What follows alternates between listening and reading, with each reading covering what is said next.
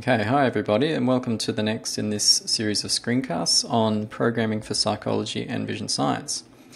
So in this screencast, we're going to be looking at how we can deal with errors. So what our objectives are, we want to be able to interpret the error messages that Python gives us. So if we make a mistake in our programming, Python's going to give us some information in its error message that we can use to give us a sense of where we went wrong in our code. So we're going to also look at some of the common types of error that we can make and how they arise, and hopefully this gives us some insight into how we can go about fixing them. Okay, so I'm going to assume that you know how to get Spyder up and running. So we're just going to switch straight over to Spyder over here to run Python code. So as you are developing your code, it's really inevitable that you're going to make errors. So programming languages are very unforgiving. So even what seem to be very minor things can be actually quite fatal to the program, because Python just doesn't know how to interpret what you actually mean. All that has to go on is your code, and if that doesn't fit the format that's expected, you'll tend to get an error, which would be good in this situation because you don't want Python doing something that you didn't expect it to do. So it'll give you an error, and one of the skills in programming is to be able to interpret these error messages so you can see where the mistake has been made, and you can easily go in there and fix it. So what we're going to be doing in this screencast is just going over some of the common error types you can make in Python and seeing how Python communicates those errors to us. So one thing I want to point out before we begin is that just in terms of what I'm calling an error in this lesson, this is an error in the way that we've created our Python program in terms of the code that we've written in. So this doesn't include a particular class of errors called logic errors. So these are errors where, as far as Python is concerned, the program is fine, so there's no problems at all with the code, but the code logically doesn't do what you want it to do. So those are a different class of error. We're not really going to be looking into those because they're much harder to debug, and they can be very, very insidious problems. So here we're going to focus on the type of errors that we make that cause Python to complain about what we're trying to do. Okay, so let's start by looking at one type of error we might make, which is when we try and access a variable that we haven't actually created yet. So we've got a new blank file here, so we haven't done anything. So if we try and print the contents of the variable apples, so we haven't defined apples yet. So if we save and execute this, you'll see that we get an error from Python here. So you can see in red here the error message. So we can get three important things out of these error messages. So first, you can see that it's telling us the line number. So it's saying the problem seems to be around this line number 2. And then if we look at our code, we can see the line number, look at the corresponding code to see where the problem lies. So this line number is not always exact. It can usually be, plus or minus a couple of lines, but it lets us narrow down where the problem seems to be happening. So the second bit of information it gives us is the type of error. So Python has a bunch of different classes of error, and this is telling us here that this in particular is what Python considers to be a name error. So as we go through the lesson, we're going to look at a whole bunch of these different classes of error, and knowing that it's a particular class really narrows down the kind of error that we've made. Okay, so the final pieces of information is this extra information that's printed over here.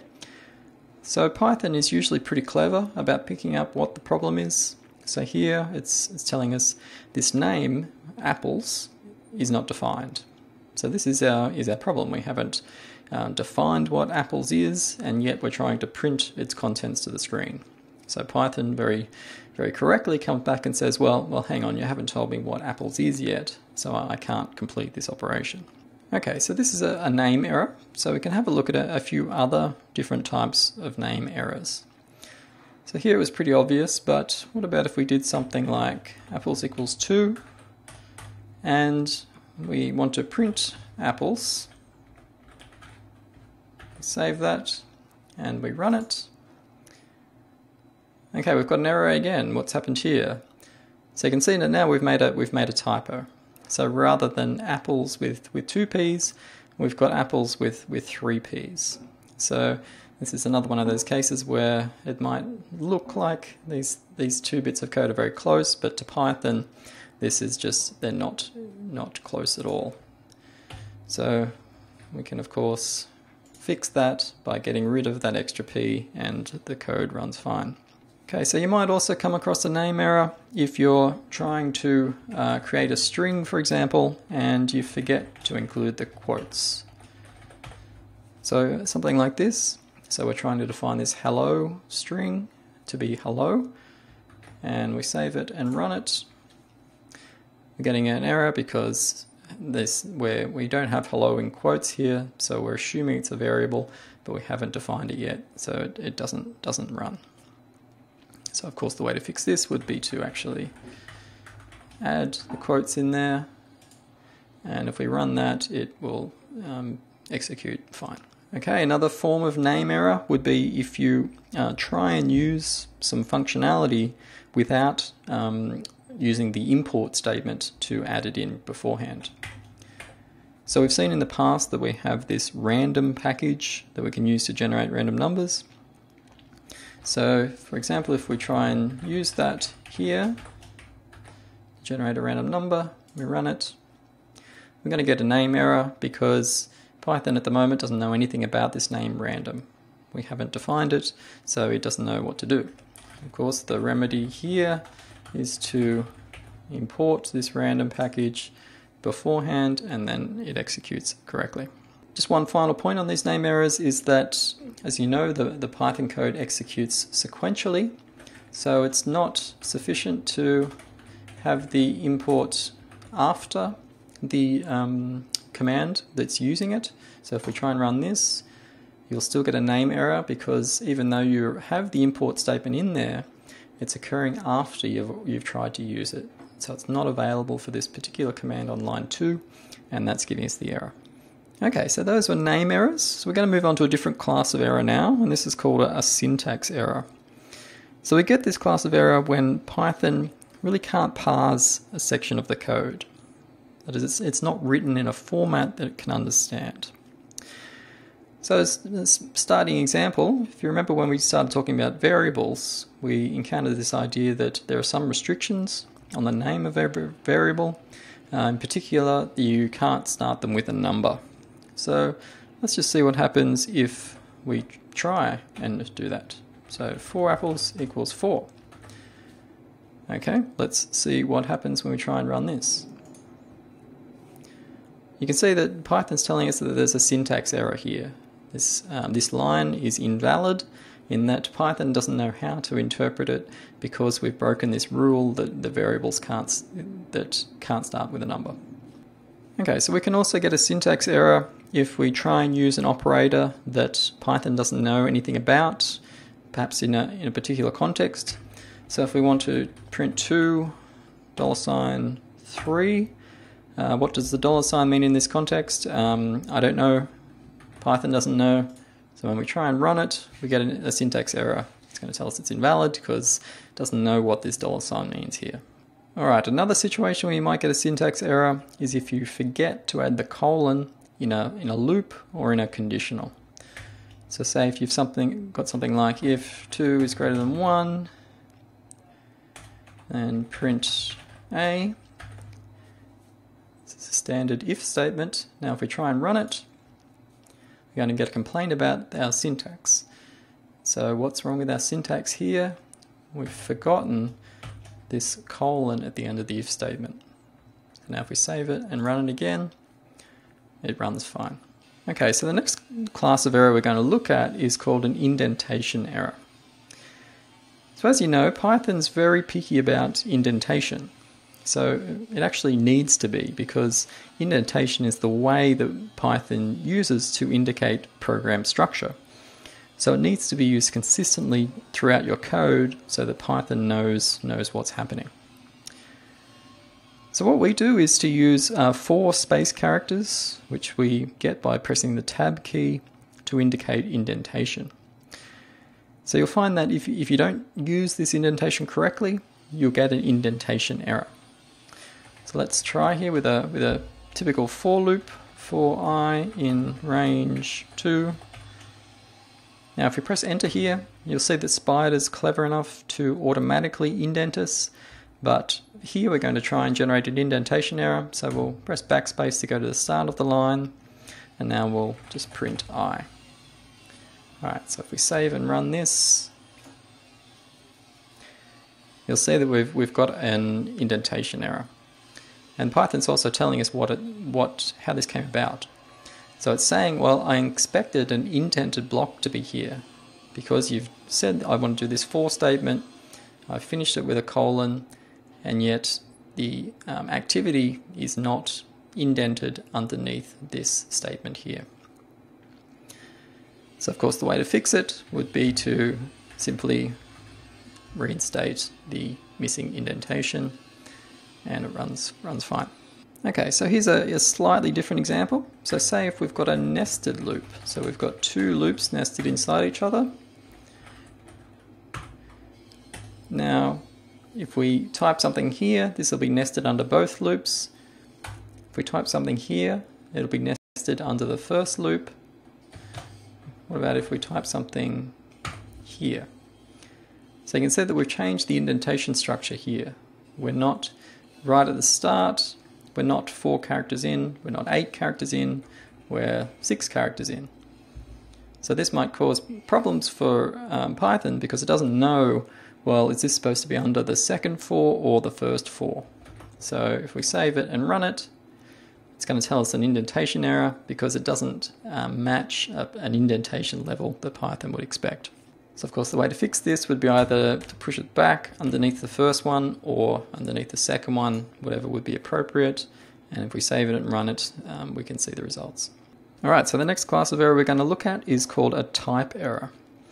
So we get this error if there's something wrong with the data type that we're using for a particular operation or a function. So I've come across this before when we try and combine some data types that Python doesn't really know what to do with. So for example, if we try and divide a string by a number, what does that mean to divide a string by a number? Well, I don't really know, and Python doesn't know either, so it's giving us this type error because it's unsupported this operation use. To use a string and an integer in combination, it just doesn't know what to do with, so it gives us this type error. So we can also get a type error if we give a function more arguments than it's expecting. So for example, this function abs returns the absolute value of a numerical argument. So we could do print abs of -3. If we run that, it'll give us 3. So this abs function only takes the one argument. So if we try to give it -5 as well, what we'll find is that we get a type error. And Python's telling us what the problem is. This abs function only takes exactly one argument, but we've given 2. On the flip side, we could try running abs without any arguments at all. And you can see that Python's going to complain again, because it takes one argument and we've given it 0 this time. Okay, so that's type errors. Another class of error is called an index error. So we encounter an index error if we try and access an element of a collection beyond the number of elements that the collection contains. So for example, say if we have a list from 0 to 5, and we're trying to print the 10th index. What will happen? It's giving us an index error because it's saying the list index is out of range. So what that means is that, well, we've defined apples as only having 5 items, yet we're trying to access this index 10. So obviously we don't have this sufficient number of items for this, so it gives us an index error. So as you know, strings are quite similar to lists in lots of ways, and in this situation, it's also the same thing. If we try and access a character of a string beyond which the string contains, we also get an index error. Alright, so the last type of error we're going to consider today is an attribute error. So we get this class of error if we're trying to use a function or a variable that's attached to data, so this is also known as an attribute, that's not actually present. So we've seen that the strings have a whole set of attached functions. So imagine that we thought that one of these functions was called sum. So we think that we could do hello string.sum, and that would be sensible. If we save this and run it, however, Python's going to give us an attribute error because a string object doesn't actually have an attribute called sum. So we don't actually have this functionality available in this data type, so we get this attribute error. Okay, so that's a quick summary of the different types of classes of errors that Python can produce, and how we can go about interpreting the error messages and fixing the problems that we've made. Okay, thanks, and I'll see you in the next screencast.